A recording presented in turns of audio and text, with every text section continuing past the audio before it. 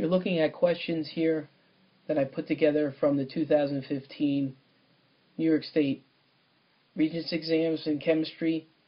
These are the multiple choice questions that pertain to the unit typically referred to as redox, which stands for reduction oxidation, or I have at the top oxidation reduction. Let's take a look. Question 1. In a redox reaction, the number of electrons lost is equal to. Well, you can't have something or a substance losing electrons and not another one to gain those electrons. So there's my answer. So when it comes to reduction and oxidation, you need to know what those terms are, and you need to know it has to do with electrons lost and electrons gained. Question 2. We're asked about an electrode, or at which electron does oxidation occur in what's known as a voltaic cell and electrolytic cell. There are two different types of cells. They're shown here, voltaic cell and electrolytic cell under electrochemical cells. Well, in both cases, the anode is the word that's used for where oxidation takes place. And we use, and I'm sure maybe your teacher used this as well, anox red cat. So anode at the oxidation occurs at the anode, reduction occurs at the cathode. So in this case, the anode is both for the voltaic and the electrolytic cell. So there's a couple other ones, right? Leo goes gur. So loss of electrons is oxidation, gain of electrons is called reduction, and then anox, red cat, anode occurs, oxidation occurs at the anode, reduction occurs at the cathode. Question 3, in a redox reaction, which particles are lost and gained in equal numbers? Again, just the fact that you need to know we're dealing with electrons.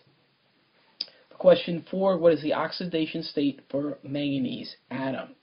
Well, I could see students going to the reference table and looking up manganese and saying, oh wow, look at all these oxidation states. I just have to match that up to one of the choices. But here's the problem, or the trick. It's a manganese atom. Atoms, of course, are neutral because the protons equal the electrons. So we're not looking at any of the oxidation states here.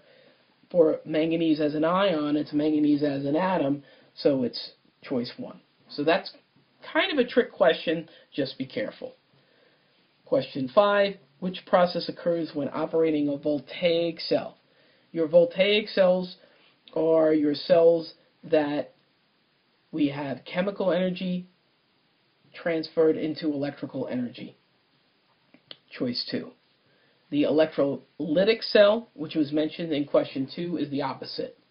We take electrical energy and we convert that to chemical. You need to know these. Make sure you go back and review. And finally, for question 6, we have an incomplete electrochemical cell. And it says solid copper will be deposited on one of the carbon electrodes when the wires are connected to. Well, this is going to be a electrolytic cell. How do I know that? Well, the easiest way to notice is that there's only one container, and when you start to take a look at more questions and you see a picture of a voltaic cell is 2 containers, and since this is a electrolytic cell, we're going to take electrical current and we're going to go ahead and force a redox reaction to happen. So electrical energy to chemical. In other words, we need a power source here, and it's missing. And that power source is a battery. This video is made by New York Chem Coach. The website is www.nychem.com. I have more videos on the website. Check them out. Work hard and good luck.